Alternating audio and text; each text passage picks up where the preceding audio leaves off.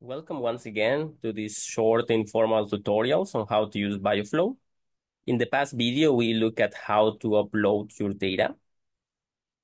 And this time, I'm going to focus on just showing you how to save your data and analysis. So before we noticed that, we retrieved phenotypic information, genotypic, pedigree, QTL profile, and weather information. And I just did it using the example data sets that are included in the software.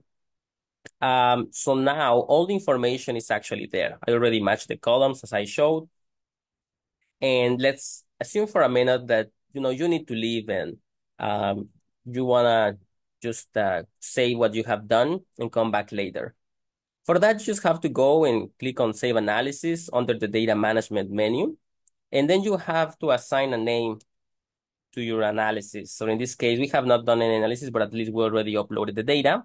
And then you can say, I'm going to call this just example data upload.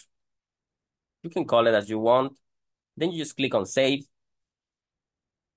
And then you will notice that something goes to your downloads. In this case, it's a extension.rdata file. Then I need to leave. And, imagine that I come back the next day. So, of course, when I open the software, now there's no information there. You can see it. And then what I have to do is to just retrieve an old analysis. Under data management, you click on the second option, which is retrieve old analysis. Then I can upload the file that I saved before. I click on load object, and you will receive a success message that the object has been uploaded. And then we can proceed to the next analysis module. You will notice that when you move to the next module, the data will be there. As you will see in the status message, data is complete. Please proceed to identify outliers. But I'm going to leave that for our next video, showing how to detect outliers. Here, I just wanted to show you how to save and retrieve all the analysis.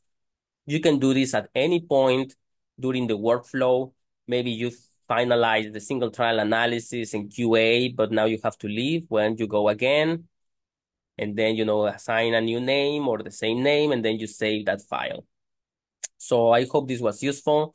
If you have some particular information that you want to know or questions, like I said before, don't hesitate to go to About Us under the Home menu, Contact and Development, and you can contact us by clicking on the support desk.